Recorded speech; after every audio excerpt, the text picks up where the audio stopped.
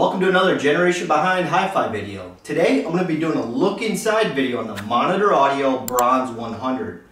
One of the reasons why I purchased this speaker is because Monitor Audio took a bookshelf speaker and then shoehorned an 8-inch driver into it. How cool is that? So today we're going to go over the cabinet construction, the TS parameters of the driver, and then we're going to take a look at the crossover network.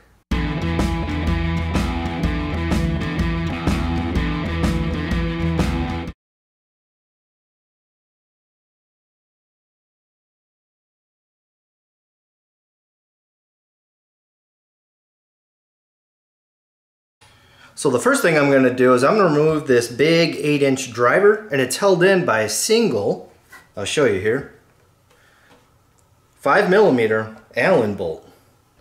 So once I undo this, I'm hoping the driver will just come right out.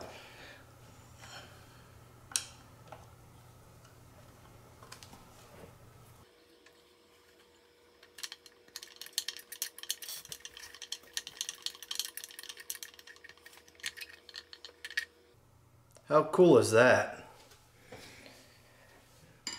Next, I'm going to remove the 4 screws that hold the terminal cup in place. Now let's see if there's any ferromagnetic parts being used in the signal path on this terminal cup.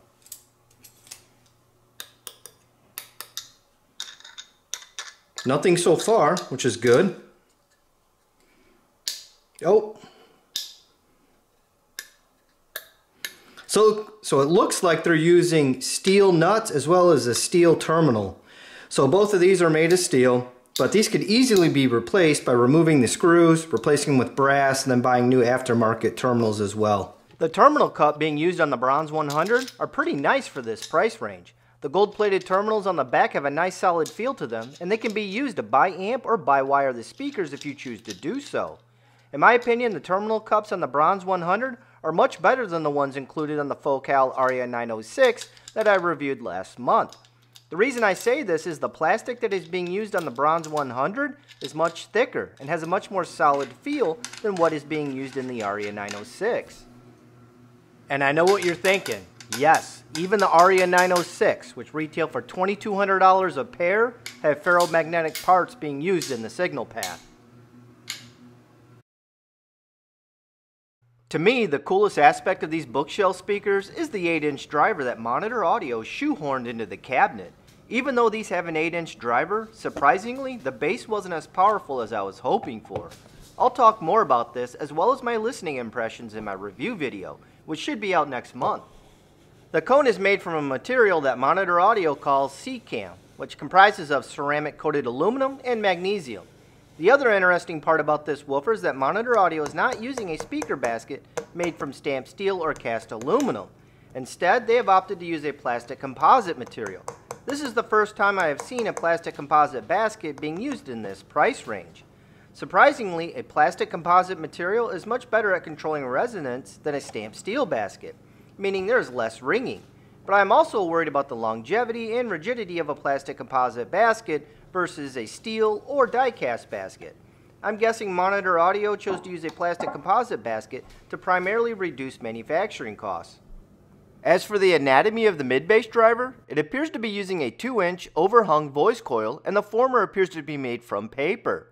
Both the lead wires and voice coil are made from copper instead of copper-clad aluminum, which is refreshing to see. Monitor Audio is also using a vented bobbin so the trapped air has a place to vent during long strokes. Now it all makes sense on why Monitor Audio is using a long threaded rod to mount the speaker from the rear baffle. I think this is primarily done to add additional support for the plastic composite basket, so it doesn't crack or break during shipping. I also believe this design might have some benefits to reduce cabinet resonances, because it ties the front and back baffle together, creating more mass, which in theory should reduce resonances. Now let's see how much this driver weighs.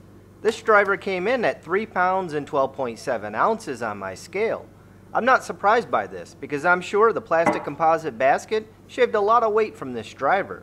For reference, the 6.5-inch driver from a B&W 705S2 weighs more at 3 pounds and 13.5 ounces, and a 6.5-inch driver from a Heiko Aurora 700 came in at 2 pounds and 9.1 ounces. Here are the TS parameters that I measured using my Dayton Audio DATS V3. The resonant frequency of the woofer is just a hair under 40 Hz, which is impressive for a bookshelf speaker that has a footprint that is just a tad bigger than my KEF Q350s. In most cases, a lower resonant frequency, or FS, indicates that a woofer would be better for low-frequency reproduction than a woofer with a higher resonant frequency. However, there are other parameters that can affect the overall speaker's performance, so that's why I said in most cases. The inductance from the voice coil measured at 0.5881 millihenries. Inductance is also an important variable to look at because higher inductance voice coils can be a major source of harmonic distortion. Speaker Q will tell us how well a speaker will sound and perform. Speaker Q came in at 0.4233, which tells me this speaker is decently damped. The Bronze 100 shares the same 1-inch gold-colored dome tweeter made from C-Cam that the rest of the Bronze lineup use. This tweeter is surrounded by Monitor Audio's Uniform Dispersion waveguide, which supposedly improves the response and also helps with time alignment with the woofer. Unfortunately, the tweeter is a bit hard to see because it's covered by a non-removable cover that is pierced with a complex pattern of hexagon-shaped holes. I didn't even bother to try to remove the tweeter from the front baffle. The engineer that designed this mount has got to be a sadist. For some reason, Monitor Audio mounted the tweeter from inside the cabinet with 4 screws. By doing this, it makes it nearly impossible to see what you are doing. So removing the tweeter will have to be done completely by feel, and unfortunately, I didn't have the time to dedicate to its removal. Here are the measurements from the tweeter after performing an impedance sweep using my Dayton Audio DATS V3. I really enjoyed the sound that this tweeter makes. It was full of detail and depth, but I'll talk more about this in my review video, which I will have out in a few months. This tweeter has a pretty low resonant frequency of 995 Hz. The crossover on the Bronze 100 isn't that bad for such an affordable set of bookshelf speakers. It's definitely much better than the basic no-frills first-order crossover design that I found in my KEF Q350s. In my opinion, the quality of the parts on the Bronze 100 crossover are very similar to the parts used in the Focal Aria 906, which is a set of bookshelf speakers that retail for $2,200 per pair. While there isn't anything super great or fancy being used in this crossover design, the sum of the parts seem to work pretty well together. Monitor Audio is using a mixture of polyester film and electrolytic capacitors in the crossover, along with a mixture of air core and a low-loss laminated steel core inductor. I'm starting to notice that Monitor Audio is a company that prides itself in the small details. In a world where copper-clad aluminum cable is thriving at this price point, it's nice to see oxygen-free cable being used for the internal wiring. Monitor Audio refers to the internal cabling as pure flow, silver-plated, oxygen-free copper. I'm a big fan of companies who go the extra mile to ensure they deliver a quality product at a fair price. Nice job, Monitor Audio.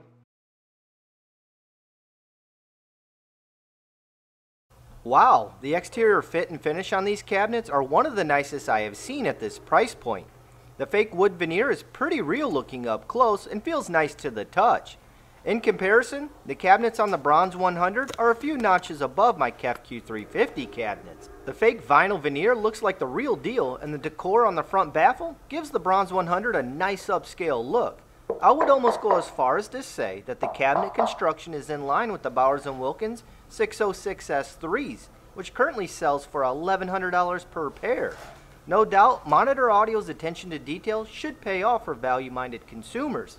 Simply put, you get a lot of value for your money with the Bronze 100.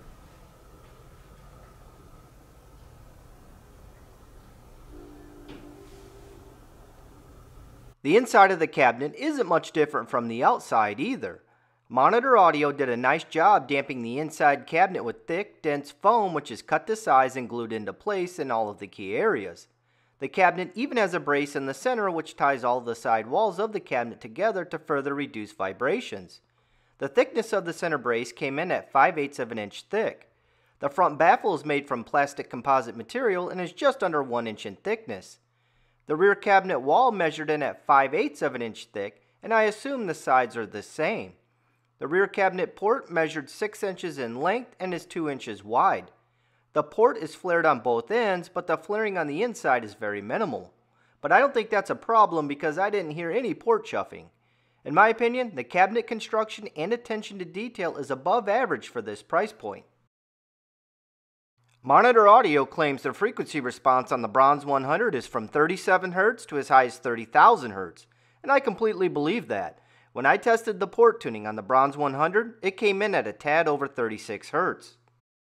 And that's my look inside video on the Monitor Audio Bronze 100. The Monitor Audio Bronze 100 is a bookshelf speaker that I would have no problem recommending to family and friends. Please let me know what you think of the Monitor Audio Bronze 100 by leaving a comment down below. So long and happy listening.